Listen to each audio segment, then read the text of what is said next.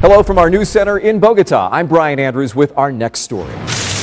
Cuban pig farmer Daniel Garcia is getting more out of his pigs than he ever thought possible. He's installed a biogas system to exploit the fuel potential from his pig's poop, turning it into methane and carbon dioxide for use in his home.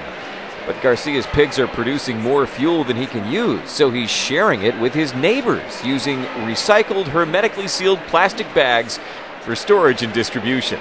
The bags are more commonly used to store tomato pulp, but here in Cuba, recycling is a way of life.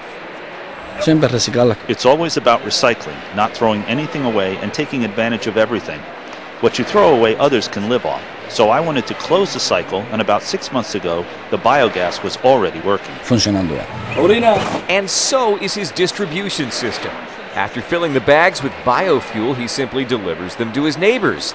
And with erratic electricity supply for them, Garcia's pig-generated gas is invaluable.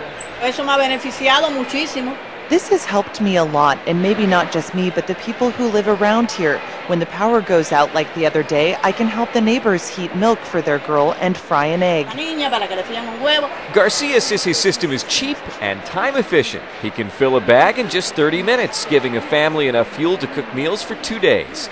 This resourceful pig farmer hopes his idea will spread to other pig farms, and not just in Cuba. Imagine how many pig pens there are in the world. How many pigs? We have an old saying that quality is in our hands. It's a guarantee for the future. We can either take care of it or destroy it.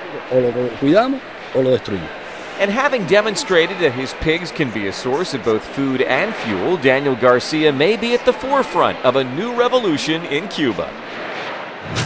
And that's our story. Thanks for watching. From Bogota, I'm Brian Andrews. This has been a presentation of the NTN 24 News Team in Bogota, Colombia.